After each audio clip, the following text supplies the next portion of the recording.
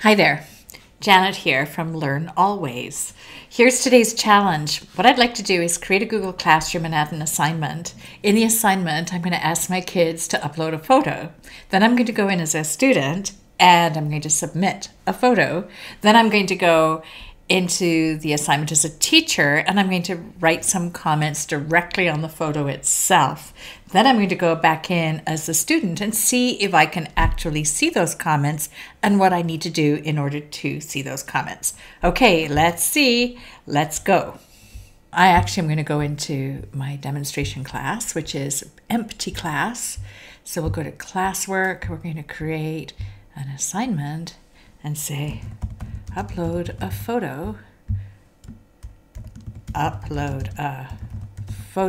and then I'll annotate on it and assign.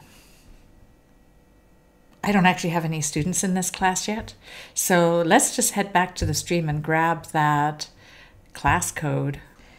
Okay, here I am in the class as a student. Let's go do our assignment.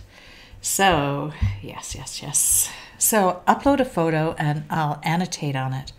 Okay, let's add a photo. And let's say I've got something in my Google Drive. I have no idea what is in my Google Drive, but we'll see. Okay, here's an example.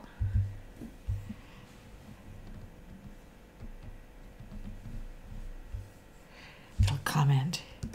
Here it is. And I'm handing it in. Okay, back to the teacher. Let's check our class. Upload a photo. One person has turned it in. Let's have a look.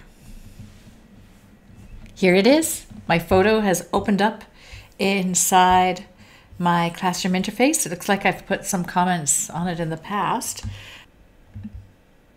I'll say fingernail.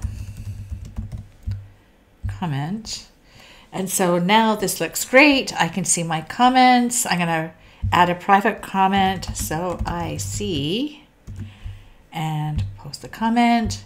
And now I will return it. Now I'm going to assume as a teacher that the student can see all of those comments in both here and here.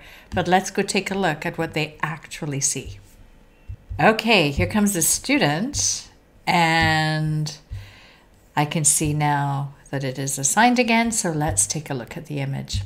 Now, when I'm the student and I open the image, what's going on here is that it is opening in a preview window. And so that is why it is confusing for people, because they'll say, I can't see the comments on this document, but it's because they have to see it opened. So if I click on the three little dots at the top and click open a new window, then I will be able to see the image. So it's pretty easy to do it. You just have to remember to click in those three little dots at the end. In fact, I can now add a comment myself and say, teamwork.